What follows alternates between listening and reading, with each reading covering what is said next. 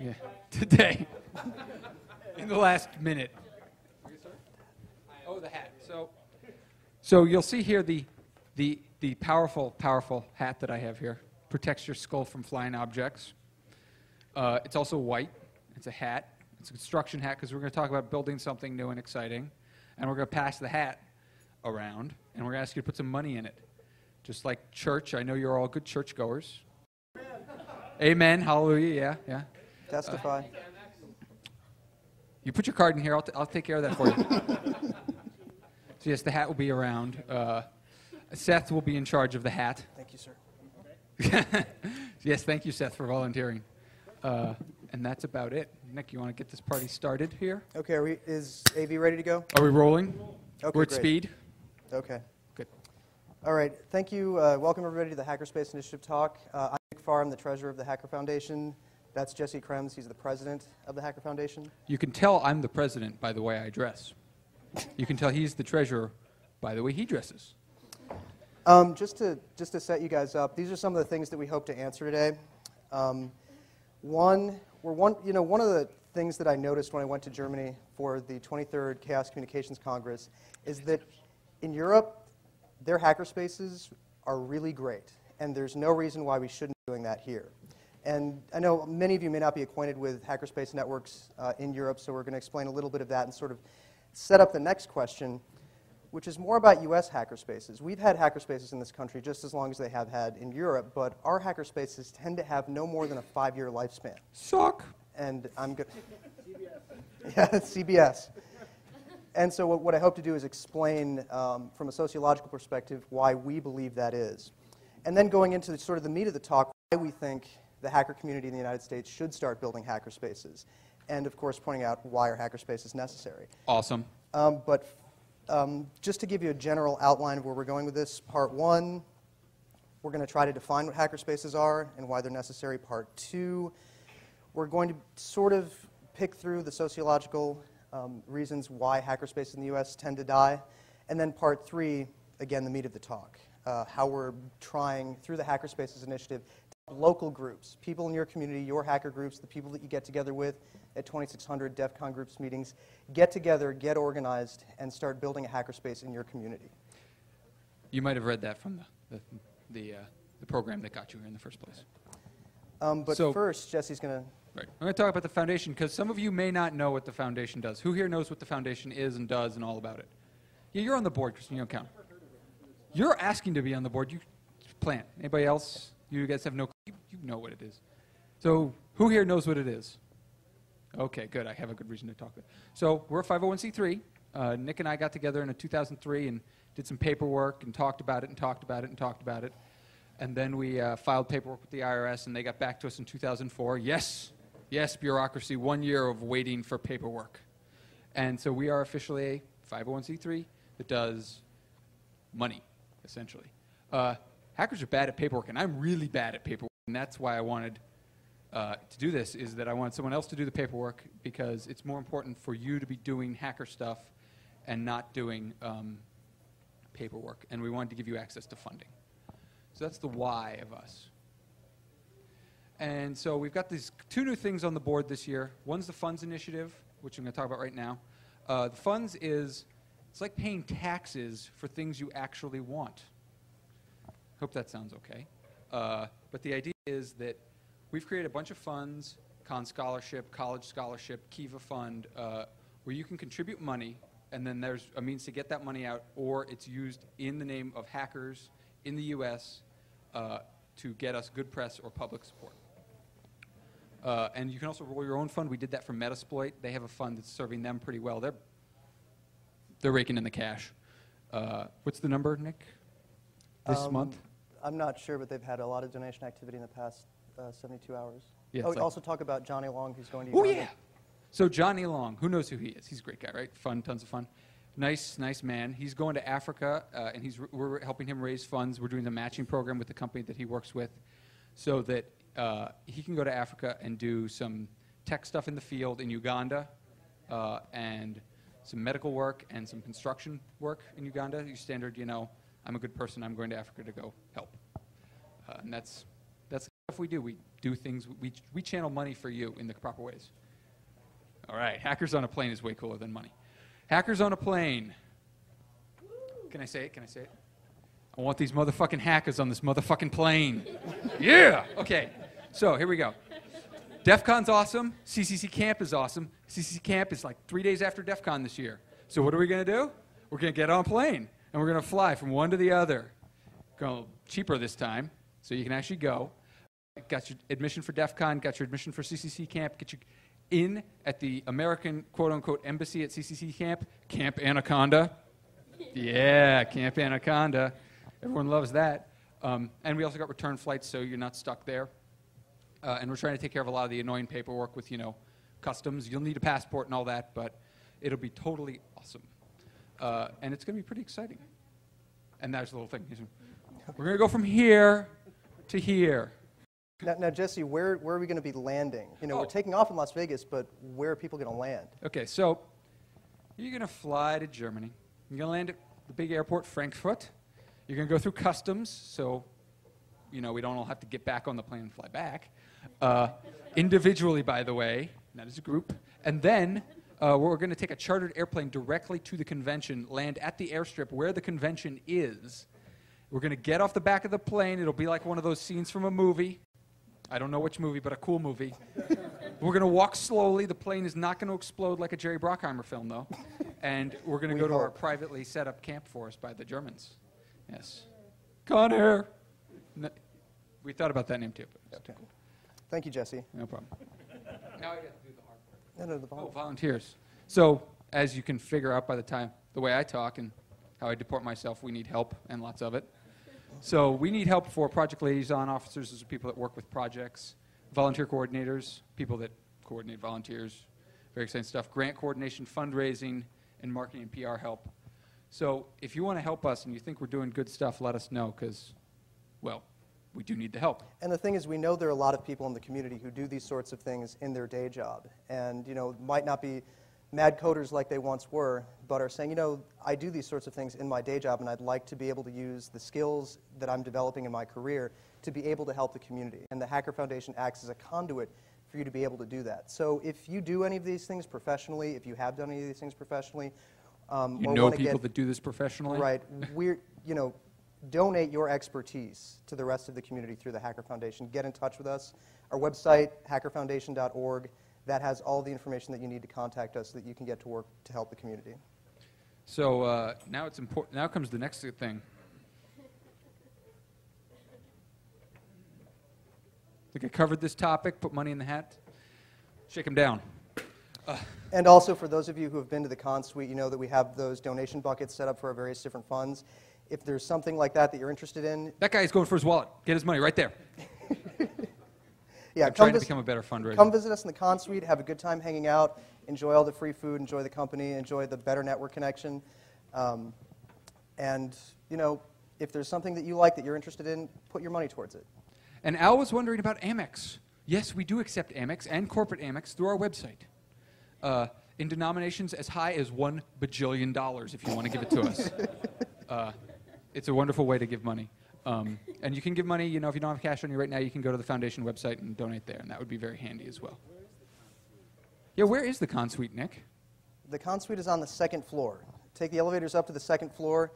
When you get out of the elevators, go right. It's all the way at the end of the hall. It's the only open door on the left-hand side. Dude,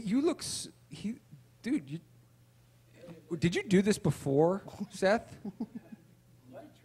You do. You're really doing it, really. Yeah.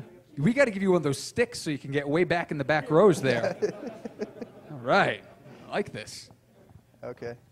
So let's. So do your thing. You want me to run the click? Yeah, could you? This is what I'm really good at. I'm going to stop talking. Thank you, Jesse. Just to introduce, we started the Hackerspaces Initiative. This is an internal project to HF. Most HF projects right now are ways that we help different groups who are running things outside of the foundation. This is something that people within the foundation are working on. The mission statement of the Hacker Foundation sort of defines, what we're trying to do. And a lot of the things that we set out to do in our mission statement, we're realizing require some kind of physical presence. They require an infrastructure in real space to be able to accomplish. And that's why the Hackerspaces initiative is a really important thing, so that we can continue to do the work that we set out to do. This is sort of this is the synopsis of what our mission statement is all about. We have 5 key values. The first thing is, anything that the Hacker Foundation does has to be sustainable. It has to be something that can continue on indefinitely. There's so many things in the hacker community, a lot of different projects that fork, that die. The primary maintainer loses his leadership role or just decides to do something else and the project dies. It's critical for the hacker community to start working on things that have sustainability built in right into it. And that's why that's a very important part of our mission statement. Next point, equitable. A lot of things in the hacker community are closed off. They're a core group of friends that, don't like to bring in outsiders. A lot of hackers in this country, you don't see this so much in Europe, but in this country you see people building walls around themselves and what they're doing to send out to the rest of the world. One of the things that the Hacker Foundation... Sorry. Okay. Yeah, that was a good rake. Thank you, Seth. Hacker Foundation projects need to be open, inclusive, equitable, bringing everybody else in. This leads into collaborative development. True collaborative development means that anybody with the right talent, the right skills, at the right time can help work on the project. We open and actively encourage anybody that's working with the Hacker Foundation to do things collaborative and to set up their internal systems in a way that allows people with the right talents to be able to contribute to the project effectively. Innovative is not so hard. Hackers are pushing the edge of the envelope all the time, but it's important to mention that Hacker Foundation projects need to be pushing the envelope. They need to be on the bleeding edge. It's not something, we really don't want to start doing things that other groups and other outfits are doing. This is purposely why Hacker Foundation doesn't take part in projects that are technical, overtly political, things like that, because that's what the EFF is for. They're out there doing the political thing. Now, if there's something that you want to accomplish politically that requires a technical project behind it before you can continue, the Hacker Foundation is here to help you with that technical project. But if you're doing things politically, if you want to get involved with what the EFF is doing, do that. That's a very important thing, but that's not what the Hacker Foundation is about. This is something that the Germans had a hard time understanding. And of course, for it to be a nonprofit, for it to be a 501c3, for donations to the Hacker Foundation to be tax deductible in the United States, there has to be an altruistic element to it. All HSI funding models have to qualify in and of themselves under the rubric that the IRS sets out in the tax code, because any donations to the Hacker Foundation are tax deductible, and we have to make sure that everybody that's working with the Hacker Foundation maintains that so that we don't lose our status. The real core value, what these 5 key values feed into, is facilitate local access to information and technological resources. And so getting more back to hackerspaces, we've sort of identified 4 types of different hackerspaces, just to let you know what we're referring to as hackerspaces. The first kind, which the American hacker scene is very, very good at, local gatherings. DEF CON groups, 2600, BinRev, local groups that meet periodically in temporal space. The United States does really, really well and has been doing really well for a really long time. So when you get together, with a group of buddies at your local 2600 meeting, that is a temporary hackerspace right there. It's a gateway into the deeper, darker hacker lifestyle. Okay. And then, It's enlightening, though. All right. Moving on from there, something that's, the next step up from the local gathering is a hackerspace where you're at. Hacker conventions are another temporal hackerspace that occupies space for a set amount of time, get together, and enjoy in community and get things done. You might notice you're at one. Yeah. But these temporal spaces, which means that these spaces are limited in time from the outset, is that occasionally, NOTACON is an exception to this, but when you go to a lot of other hacker cons and you've never been to a hacker con, you're there by yourself, you want to engage with the community, hackers in this country really aren't good at inviting people. The normal process of community in the hacker scene in the United States is to build up a thing and acquire members. But there's that membership gap. There's that general barrier to entry that makes it really hard for somebody who's never been to a HackerCon before, who doesn't know how hackers interact face-to-face, to be able to meaningfully interact with the community right from the outset. There's a learning curve there that is a disadvantage to a temporal space that we think, and that when we're designing hackerspaces, we're going to try to help local groups overcome. We want hackerspaces to be open and inviting to everybody in the community. I mean, that's critical if hackerspaces are going to forward the goals of bringing this community, making it more productive, and giving hackers a good name. When I say I work for the Hacker Foundation and I'm talking to another corporate suit on a flight, they say like, well, who was Mr. Hacker? I'm like, no, hacker, like in the sense of computer hacker. And they say, wait, hackers have a foundation? You can get money for that? And I mean, this is one of the reasons I wear a suit. If I was wearing a t-shirt and jeans, the guy would put his headphones on and not talk to me for the rest of the flight. That's my problem. Right. But at least... Really, it is. Yeah. But at least wearing a suit, I can talk to him and I can sort of say, no, hackers are not bad people. The problem is that in the United States, the word hacker, in common parlance, is a synonym for computer criminal. Take the power back. I personally believe that hackers are not automatically bad people. But the problem is that in the U.S. Wait a second. Let's roll that one back. So, Nick, tell me what you think about the word hacker and how it doesn't automatically mean criminal. Go sit down. Okay. But no, seriously, I think that people who have everything to fear for what hackers do and how they apply their creative ingenuity, the people who have nothing to gain from that have co-opted the term hacker in the public parlance to be a synonym for computer criminal. We're trying to take the term back and to tell people in the U.S. what hacker really means. And one of the best ways to do this is to do good works. That's why the Hacker Foundation exists, is to bring the hacker community in the United States forward and achieve the same kind of recognitions that hackers have in Europe. When somebody says hacker in Europe, they don't think, oh, well, hackers are computer criminals. They understand that there is that unavoidable to it. But they also understand that hackers are creative people. Hackers are people that think in ways that the average person does not think, and they use that thinking to do good things. They use that thinking for free speech. They use that thinking to point out where there are flaws in products that everybody uses. That hackers are good. But that was a little bit of an aside. While these cons are really great and while face-to-face interaction is good, you can't do everything online, collaborate in all the ways that, there is an advantage to face-to-face communication. Hacker cons are limited. They're for 3 days, everybody shows up, everybody does really great stuff, and then everybody leaves.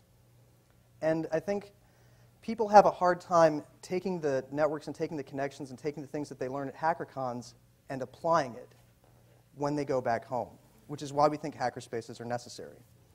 A third type of hacker group space, and sort of a variant, sort of a subset of the hacker we're doing, is a hacker group living situation. If you look at the history of hackers in this country, there have been a lot of different hacker group living situations. You don't see it so commonly right now, but it's basically what it is. A bunch of hackers rent an apartment, they rent a loft, they get together, and while that is their primary living space, their primary residence, because they're all hackers and they all live together, they end up working on projects, they end up sharing, they end up collaborating in that living space. But you really wouldn't want to open up someplace that you live, your house, to any hacker out there in the community, which is why the hackerspace that we're talking about is necessary. When we say hackerspace in the hackerspace initiatives, we're talking about a fixed, non-residential research space. In Europe, the Chaos Computer Club is probably the best example of this. The Chaos Computer Club is a network of regional groups, and most of these regional groups occupy a space in their local community, and they use that space to collaborate on projects. Another kind of hackerspace in Berlin, Seabase, is a hacker, artist, collective that also happens to be a club. I mean, if there was a way that we could possibly get someplace like Seabase in the United States, that would be just absolutely incredible. And that's a really great way that they interact with their outside community. Seabase on the top level is a club. It's a nightclub like any other nightclub that you've been to. They have a bar, they offer food, and they open to the public to invite people in. But below Seabase, you have a really large basement. You have a recording studio down there. They have a computer lab. They have many, many different things. I strongly encourage you to check out, is it seabase.d? Oh, it's seabase.org, c/base.org. Another hackerspace which we're looking at in modeling hackerspaces in HSI is MetaLab in Vienna, Austria. It's another open, collaborative workspace that's an intersection between artists and hackers out there. This is the kind of thing that we're trying to do with HSI, to try to bring back what they're doing in Europe and make it happen here. But in our own special American way. Right. 'Cause we're not Germans. You know, as you can see from this map, most of the hackerspaces that have achieved some, semblance of notoriety in the national consciousness are along the quote-unquote three coasts: the East Coast, the West Coast, and Chicagoland area, which is commonly referred to as the Third Coast. And as you see, the spaces have come, they've gone. Hasty Pastry, which is in Boston. Loft started in Boston. Members of the Loft moved to New Hack City in San Francisco on the West Coast. I forgot to mention the prototype hackerspace, the hackerspace that we're using to test out a lot of the theories that we've been developing over the past couple of months, is going to be in Washington, D.C. And this ties back to something that the CCC does in Berlin. The CCC's headquarters in Berlin is located very close to the Reichstag, which is the seat of the government for Germany. And because of that proximity, they're able to do a lot of things on a political level, collect sorts of things, advocate for hackers in a certain way, not necessarily forward overtly political things like candidates for office and different things like that, but that proximity to government helps influence things and influence different procedures, ways that government does work, to make life better and to allow hackers to contribute back to the community and to the country as a whole. One of the members was an ICANN director. Yeah, no, one of the CCC members is an ICANN director. Yeah. By the way, this that little map there, we know it's not comprehensive, and if you have locations on there, tell me about them, because besides being a really handy map, it also serves as a bit of historical record. Yeah, actually, this would be a good time to sort of take a break real quickly and just show you. Most of the stuff that we're talking about right here is in the Hacker Foundation wiki. I can see it in your computers anyway, so I know you're looking Yeah, at it. everything that we're talking about in this speech and a lot of the theories that we're developing, sort of things that we're learning from you out here, is all right here in the Hackerspaces Initiative Wiki. I strongly recommend that if you're interested in hackerspaces, in the theory and developing things and questions, to go to the wiki, talk on the talk page, look at different things. If you've had an experience that fits in with the theory, write about it. Find the space that it works, share that with the rest of the community. If there's something that you disagree with, open it up on the talk page. We're not saying that we're experts on this. We're still learning. Decorating tips. HSI is HSI right now is very much in the research phase, and we need your help to perform that research. And actually, while I have this open, if you want to see what we're doing in our plans for Hacker Foundation's presence at the CCC camp, the other end of Hackers on a Plane, that's all here in the CCC Events Wiki. We strongly encourage you to look at that, and of course, the Hacker Foundation webpage, hackerfoundation.org. But getting back to the, oh, no, I'm in the wrong workspace. It's broken. It's not broken. Okay. And, sort of moving into more about U.S. hackerspaces, in looking at these things, we've identified 5 typical phases, like the life cycle for the average U.S. hackerspace. First phase, birth. Typically, most hackerspaces in the United States, you start off with a strong leadership core. You start off with somebody that happens to have resources, that's the leader of a group that can aggregate resources, that says, hey, wouldn't it be great if we had our own hacker lab? They get together, they talk with their friends, and they say, yeah, hacker lab, that'd be a really great idea. Sweet. So that one person, acting as an individual, goes, finds a space, signs a lease, and takes responsibility for it. Once the space is occupied, he and the group of friends that he had starting out with, get in the space and they start doing stuff. They're like, oh, wow, all these things that I was doing in my basement by myself, I can do with my 5 friends. I can leave my computers here. We can share all of our different equipment. It's great. Hackerspace, maybe year 1, year 2 in, more people in the community find out about it. Maybe they've thrown a couple of parties. Maybe all of those members that walked into it have invited all of their friends and saying, hey, look at my cool space. And then in the community, that hackerspace achieves some kind of notoriety. That maybe they've held a couple events. They say, hey, a lot of people know about it. A lot of people really like this space. Let's do more for that. And then it sort of reaches a critical mass at some point. Drama sets in. You know about the drama. We all know about the drama. Right. Drama sets in. And because there was no formal organization going into it. It was just one person signing a lease to share a space with a group of friends. Taking all the risk. Taking all the risk. The phase starts with some sort of leadership crisis, that maybe that one person has a falling out or some kind of bad incident with another one of the members. And then that creates tension that draws everybody else who's in that space into it. And then Boing Boing and Wired get involved. Yeah, right. Step 3.5. You know, I'm, Electric bill. Yes. yeah, you get the electric bill. You know, Right. Something happens that ignites a crisis that sort of shakes the leadership foundation, the stuff that made that space work. The leadership crisis, typically what happens, this has happened in Boston, I saw this happen in New Hack City when I was living in San Francisco. The person who had their name on the lease just doesn't renew it.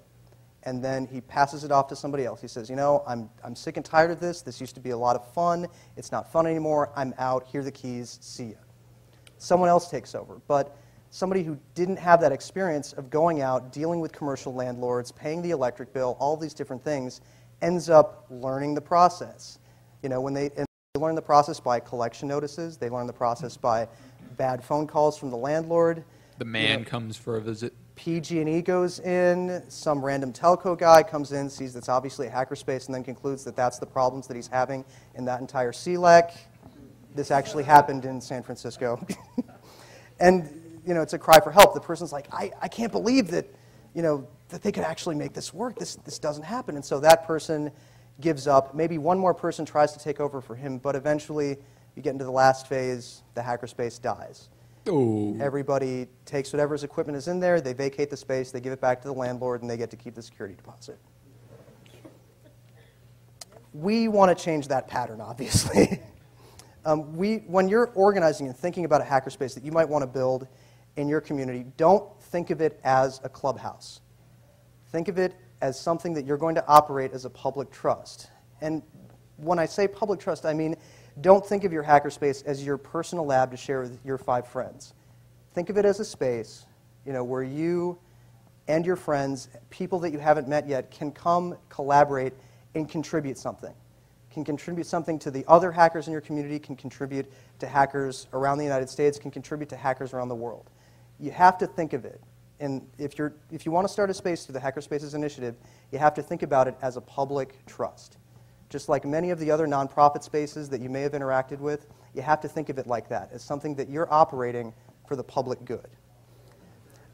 Like a library, that's great. That's actually think of your hackerspace as a library, a shared community resource that you're there and operating for the good of the community. But without dumb books in it. Right. I hate dumb books. Okay, stop, right. Yeah, I'm kidding. Okay.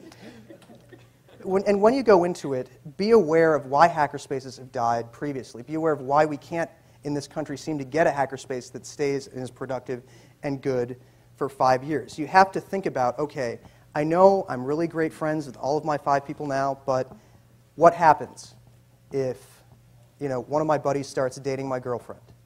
You know, what happens when drama happens? You have to set things up, and if you can make an arrangement of the people who are going to be the custodians of the space ahead of time so that you know what's supposed to happen if there's interpersonal conflict, you can avoid that interpersonal conflict from ruining the space. You have to have formal governance procedures. This is not a tremendously uncommon thing. People who do nonprofit work tend to experience a higher rate of interpersonal drama than people who are in a corporate environment. And you have to think about that, and you have to prepare for that, and you have to formalize. One of the things that HSI is going to do, we don't want to run your space. We want to help you run your space. And we're going to be there for you if something happens in the future. HSI plans on offering mediation services.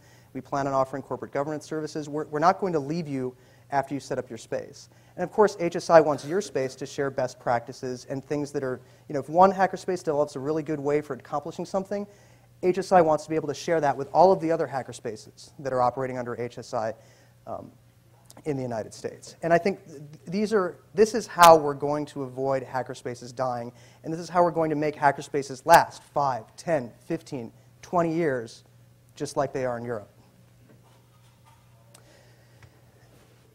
Okay, you might be asking, so how do I go about building my hackerspace? We've sort of broken down all of the long, long list of tasks that you need to accomplish to go out there, run a commercial space, and operate as a public good. First phase, organizing. This is critical. Hackerspaces in the United States, when they walk into it with a very base level of organization, the very minimal amount of stuff that they need to do to get the keys to a space.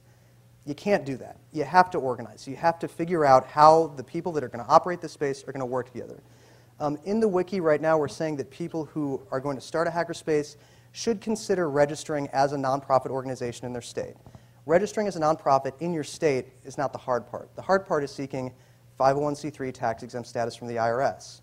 Well, guess what? Hacker Foundation already did that. If you organize as a nonprofit group in your space and have a stated mission that falls in with the IRS's definition of nonprofit, we can provide 501c3 tax-exempt status so that you can go out there, collect donations, and get people to donate to your hackerspace and get a tax write-off on their federal taxes for it.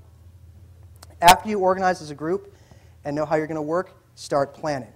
You have to do needs assessment, budgeting, figure out how you're going to raise money, and figure out how the space is going to do what it sets out to do. Third phase, after you've organized, after you've planned for what you want, you know what you're looking for. You can go out there into the commercial real estate market, know what kind of spaces would work well, what kind of spaces you might want to fall back on, and what kind of spaces you want to avoid. And that you know going into it, as a legal nonprofit, you can sign as a legal nonprofit on that space. So that if everything just happens to fall apart, It goes all fakakva. Bad. It goes bad. if it goes bad, That's what fakakva means, people. Okay. If it goes bad, you don't have one person who's left out there holding the bag. Next phase, after you've signed a lease, after you have keys to a space, you have to take all of these plans that you made in step 2 and build it out. Figure out what you need to do, get there, figure out, if you need electrical contractors, if there's something that you can do on your own, some friend of a friend that happens to be associated with the group that can help and do that. That's what the build-out phase is all about. And now that you've got the keys, now that you've got the hackerspace, now that everything's up and running, you have to figure out how you're going to keep it going for as long as you possibly can, hopefully indefinitely. And that's what the sustaining phase is about. And through all of this, you can help illustrate how your hackerspace is going to meet the mission of the Hacker Foundation. If we're going to be providing the 501c3 cover for your local outfit, you have to be able to demonstrate. In the event that we get audited by one of our donors, in the event that we get audited by the IRS and they're looking through all these different things, you have to have on paper something to show the IRS saying that, yes, this is a tax-exempt project. First step, organizing. Like I said, we strongly recommend, if you want to, and granted there are advantages and disadvantages to this, to starting a nonprofit registered in the state that the hackerspace is going to be in. This process involves, filling out a form and paying a fee to the state, writing your bylaws, figuring out how things are going to work, and acting like a nonprofit organization, which has a board of directors and meets every so often. Maybe the board of directors are the 5 people in that space, and that you meet every so often, you have meeting minutes, you do things like this. A lot of this is not complicated. One of the reasons HSI is around is to help you do that as simply as possible. After you've started your local nonprofit organization, that's when you talk to us. You say, hey, okay, we've done this. Now, how do we formalize the relationship so that we can say to people, yeah, if you donate to our hackerspace, you get a tax write-off. Once that part is done, you can go out there and you can start fundraising. Money that the 5 core people who are in that hackerspace are putting into it should be able to be tax-deductible donations. The 5 people who are putting it in can write off on their taxes. If you end up shelling $3,000 of your own money into the hackerspace, you should be able to write that off on your taxes. And then another critical part of the organizing outfit is deciding who you want to serve specific roles. If there's somebody who's a strong leader in your group, they should be the president. If there's somebody who doesn't have really great leadership skills, but they have really great organizing skills, they should be the secretary, the vice president. If there's somebody who aced all of their accounting classes, you probably want them as your treasurer. And you have to really think about that when you're starting and organizing your spaces. Who's going to do what key critical things? Going into the second phase. Now that you've got your organization, you know who's involved, you know what they're going to be doing, you have to figure out, well, what do we want to do with our hackerspace? Who do we want to be? How do we want to present ourselves to the public? What are we going to be contributing to the public good? One very critical thing about a hackerspace is who gets keys. You might not want to have everybody involved in your group to have keys to the space so that they can get to it 24/7. But you want to operate it as a public good. You have to work out, well, are we going to be open 9 to 5 so that people can stop in and maybe get help with something or can look at our project? You have to figure out how you're going to work it. If there's other groups that want to utilize your space, you have to figure out, well, how are we going to allow them access? Are one of the core organizers going to be there to open up the space for them?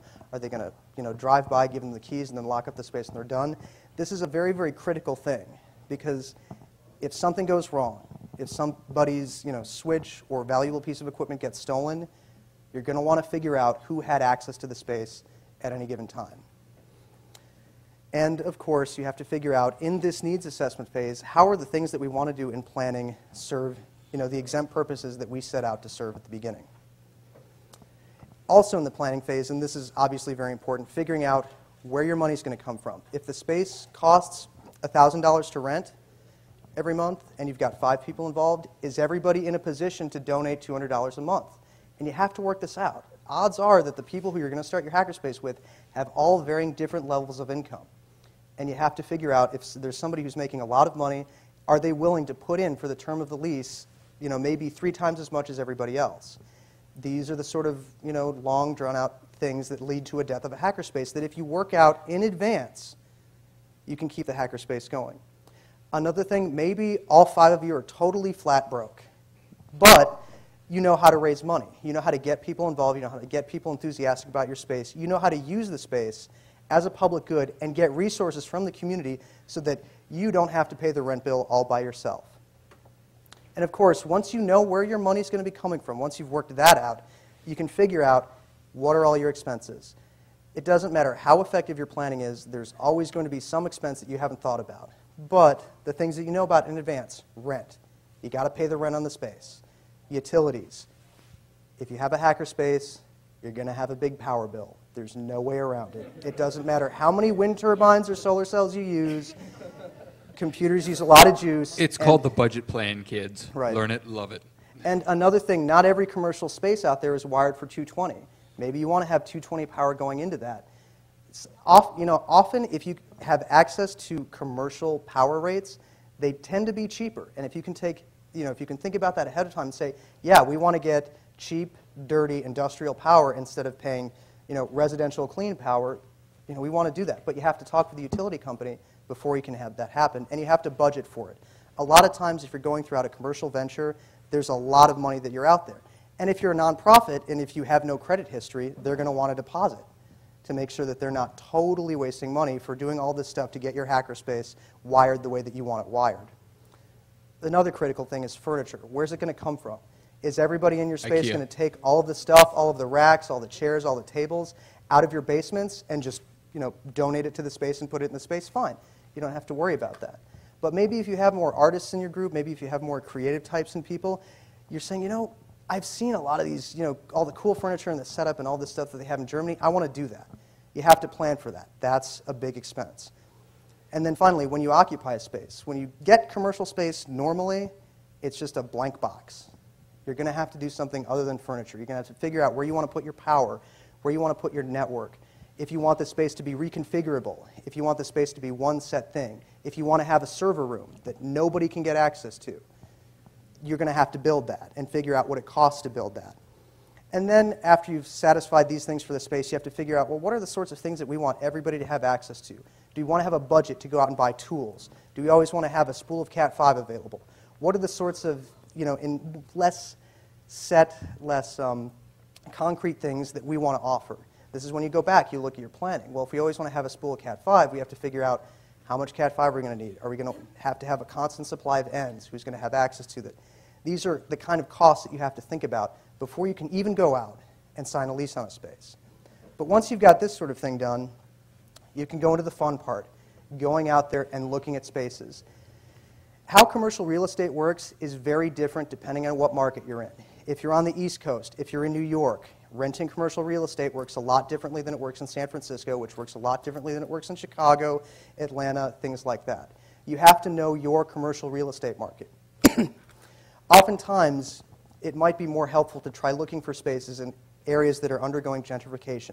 Just old plants that are out there that are sitting empty that they just want to rent. They just want to have people in the space so that there's people in the neighborhood going to the coffee shops, and they'll give it to you for $1 a square foot.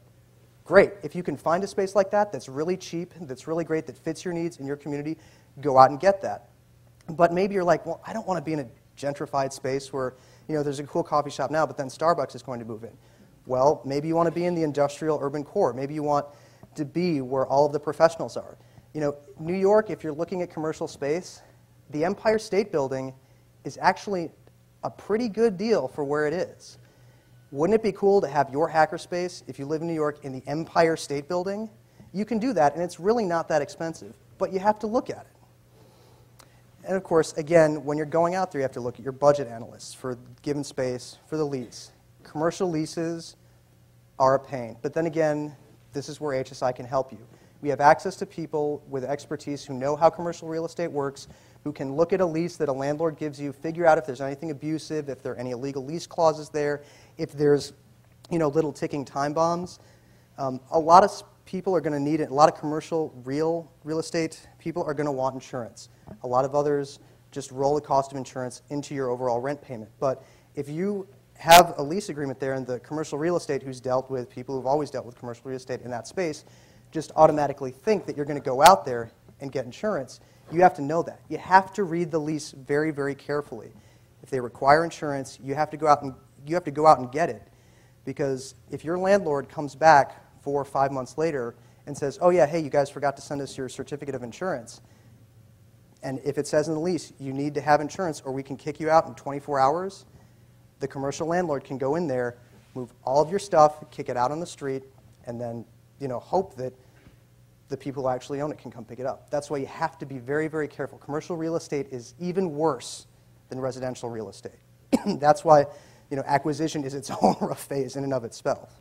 And of course, if you've got the 5 people, you're going to want to decide, okay, well, are we going to trust one person to go out there and lease the space? Or are we all going to split up, look at all the different neighborhoods, take one, and then pick one space in that particular neighborhood that we're going to audition for the rest of the group and decide? HSI will help you go through this phase to decide what you want in the market that you want it. And obviously, this phase ends when you have the lease, you've looked it over, you know exactly what you're signing, and you're signing it on behalf of your organization. Going into the build-out phase. Now that you've got your space, you know what you want to put in it, you have to build it. This phase is complicated because even the most careful planning, there's always going to be things that you didn't anticipate. Maybe all of those outlets that were in your space that made it look so great, well, maybe only half of them are actually wired for power. This has happened before. And you have to figure out, well, do we want to wire all of those different things, or do we want to come up with a plan B? In the build-out phase, once you've planned, and now once you know what space you have, you can take all those different things and lay out a floor plan. You can decide, okay, well, do each of us want a different space? Great. Where are we going to put it? How's it going to work? How's it going to work in relation to our server room?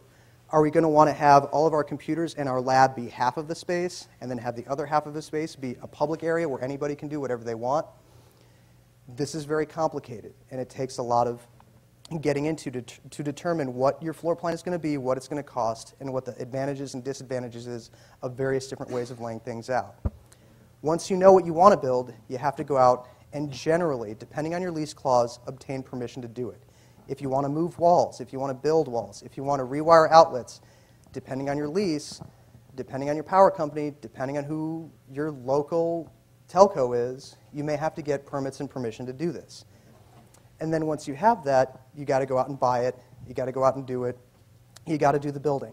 If you're rewiring electricity, you want to have a licensed electrician do it, unless there's somebody who you know is either really good at wiring it or really doesn't mind being electrocuted. Jen, do you have anything to add to that? Jen wired her own place. And just so that you guys know, Jen Gergen, B9 Punk, who's down here, is sort of the fairy godmother of the Triple H, the hackerspace that we mentioned in New York. And as we've been going through all these Godmother like Godfather. Okay, it's like that, like the Godfather. She's been down here laughing throughout my whole speech because all of the different scenarios that I've outlined, she's lived through about 80 to 90% of them. She's done them wrong. She's done them all. We just went through it, just went, oh, what'd they do wrong? Uh-huh, uh-huh, Okay. uh-huh. All right. Reversed them out. Really now that your hackerspace is all set up, everything's good, everything's the way you want it, you have to figure out how are we going to keep this thing that we invested so much time and energy in, how are we going to keep it going?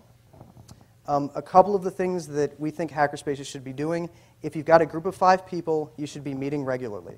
You should know who's staying involved, what their plans are for the near-term future, what their plans are for the long-term future, and you should sit down and resolve problems before these problems become miscommunications, which become misunderstandings, which lead to phase 5 and the death of your space. You have to ensure that what you guys are doing is equal. You have to figure out, are we all playing the roles that we set out to do when we started this thing? And these are the things that you have to really think about to keep the hackerspace going.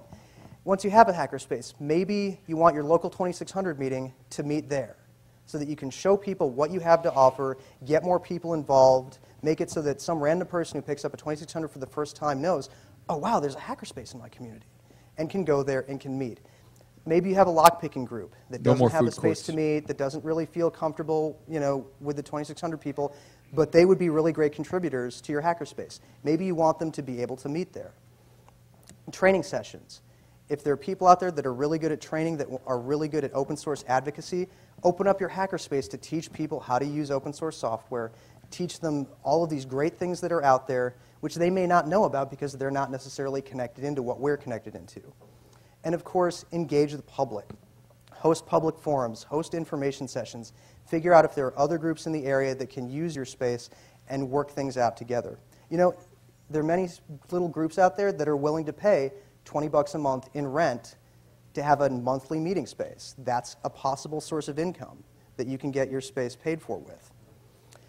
Figure out, do we want to throw concerts here? Do we want to have little area shows? Is our hackerspace in a neighborhood that doesn't have a good venue for people who are under 21? Host workshops. And definitely, absolutely, the day that your hackerspace is all done and built, have a public open house. Meet the people in your neighborhood. If you're in the Empire State Building, hold an open house so that you can introduce yourselves to everybody else that's on your floor. This is a critical thing because if you're in a warehouse or a shared space or in a neighborhood and you get to know your neighbors will be watching out for you. But you have to invite them in. If you just go to your space and you don't interact with anybody else who's there, you lose the benefit of being a good neighbor and having your neighbors be good to you. Jesse, you had something? No. Oh, okay. I'm sorry. You were like, I'm so ready. okay. Sorry, excuse me. Questions. Okay. No, we will. How much time do you have left? None. What? 10 minutes. 10 minutes? All right. Then I'm just going to cruise through the rest of these. HSI is going to build hackerspaces in areas that we think are sustainable. Even if you live in a small town, if you have a really large, well-connected hacker community, maybe you can make a hackerspace work there. And I want to move there. Right. But normally, in just doing the research that we've been doing over the past couple of years, we've identified the areas that are highlighted on this map as areas that we think would be really good and can benefit from a hackerspace and have people in them who can support and continue with a hackerspace. If this was a bar, this is where we're feeling lucky. All right. Sorry. Oh, what? Go back to the map. Okay. What? Somebody have questions about the map? Yes. Yes, Okay. you. You don't have the North Carolina Hacker Lab on there, but you have Atlanta on there as a hotspot. We already have an established Hacker Lab with an active community. See? Go to the wiki. That's put why we that in didn't there, talk about and it. we'll revise the map. Or just, the map Why is didn't you on the tell wiki me too. last night? Download it, highlight it, and upload it back yourself. And we have to stop that. We have to be sharing this. And now, I'm sorry I overspoke. And if you have any other questions that we can't get to here, come visit us. This could be yours. Up in the, Yeah. up in the con suite. But are there any questions out there that, yes, Seth? Seth Hardy. Those 5 stages of growth and decline, which stage do you believe Triple H is in? No comment at this time. Next Thank you very question. much. Yes. Do you have tips for, so when you go to an insurance company and you say, hi, I'd like a liability policy for this space where random things will happen. People will have all kinds of their own possessions in it. There'll be concerts and parties and drugs and underage children, oh my. And the insurance guy looks at you and says, no problem, we have a policy for you. $5 million a month. Do you have any tips for mitigating the huge... Yeah. I hate to say this, but just to repeat your question, he's wondering, do you have any tips for going out there and seeking insurance when you're running a hacker space where a lot of different things could go on? What about your community technical lab? Yeah, and this is what I'm talking about. If you've done all of your due diligence in the first 2 phases and you have all of these different scenarios and contingencies out in a 20-page document that you hand the insurance agent, and if you give an insurance agent a 20-page document of all the possible contingencies and everything else that could go wrong, they're not going to read it. They're going to say, oh, you've done your homework, you're a professional, you know what they're doing, and they're going to write you a policy that they will probably live to regret. But not for $5 million. That's what I wanted to hear. Yeah, the key tip for that is to do your homework. Do we have any other questions? Questions? Yeah, Jesse, down in front, behind you, there. Maybe this is a real broad question, and may have missed the first 5 seconds of the presentation where I missed this, but is a hackerspace more for a group of people that know each other that grow slowly, or something that would be a known staple in the community where someone would say, I've got this thing to do, I want to go to the hackerspace? If it's more of a staple as opposed to a graduated clubhouse, like you said, it's not supposed to be, are there facilities or methodologies for maybe maintaining that without making it into a business?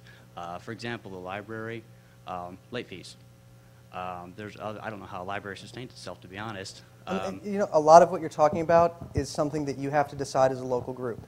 You know, there's no way for us as HSI to be able to determine how you guys work together and what you want to do, how you're going to do it. This is why the first 2 phases are critical. What is your group tooled up and set out to do? How do you want to operate it? There are many, many different ways to operate a public good. The Red Cross works differently than the library, which works differently from the ACLU. Every group has their own best way of working things out among themselves and serving the public. And this is what HSI is doing. It's helping local groups go out there, get organized, and start a space. And so that question really entirely depends on what you want to do and what the questions that you're hopefully going to be answering in the first 2 phases. Does that make sense? Okay. Yeah. Yes, Angus. Use the mic. Put your hand up. Do you have some sample mission statements on the site or suggestions where you could say this is what we want to envision and maybe this is what a mission statement might look like? We don't, and that's something that we should work on in the wiki. And I strongly encourage you to either email us or just go out there, maybe start a section on the wiki saying local mission statements. But about mission statements, in our experience, you know, in the research that we've been doing, we've noticed that every different region or every different subset of industry has their own way of formatting mission statements. Perhaps there's a standard mission statement, a default thing that's required by the regulations in your particular state, that your mission statement has to look like this. So really, that mission statement question, I'm really, really reluctant to say that, a mission statement that works in New York is going to work in San Francisco or LA or Atlanta or Chicago. What I strongly encourage you to do in those first 2 phases is figure out how local nonprofits are phrasing their mission statements. And honestly, when you're thinking about a hackerspace in your community, look at other nonprofits that have space there. Maybe there's, I know in Michigan we have something called the Cool Cities Initiative that offers grants so that local artist collectives, local things that contribute to the quality of life and encourage young professionals to move to that particular state or area want to see. And they give money so that that happens in their community. You really want to look at how those other nonprofits in your area are doing that in those first 2 phases. So, and that's the critical thing. I don't want to, this is just something, the things that I'm presenting here are stuff that everybody has to deal with. There are many, many other things that are specific to your community that you're going to have to deal with, which is I strongly encourage, in that first phase to look and see how other nonprofits are doing things. Any other question? Actually, we're Yes. out of time. We're No, out no, of no, time. Let's take it at the con suite. What? Oh, we're out of time. Okay, we're out of time. We're going to be in the con suite. Please come visit us there. I actually am giving a talk on hacking your finances at 8 o'clock, so Jesse will be available to do that. I'm going to go work on my speech. Thank you very much for your time and attention. Can